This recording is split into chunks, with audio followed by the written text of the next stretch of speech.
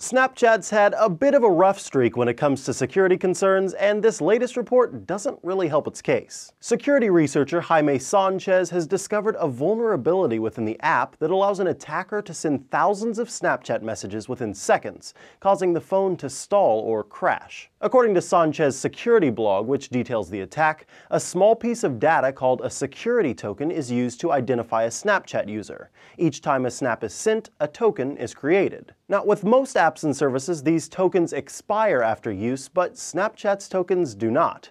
Sanchez was able to use these expired tokens to send thousands of snaps. A writer for Gizmodo says the attack affects Android and Apple devices differently. As you saw, the iPhone crashed and rebooted, Android devices slowed to a crawl, and the Snapchat app freezes. The Los Angeles Times reports Sanchez doesn't plan to contact the company because he claims the Los Angeles startup has no respect for the cybersecurity research community. And he shared this tweet on Saturday. "My 2 accounts and IPs involved in the research of the Snapchat denial of service has been banned. That's their countermeasure."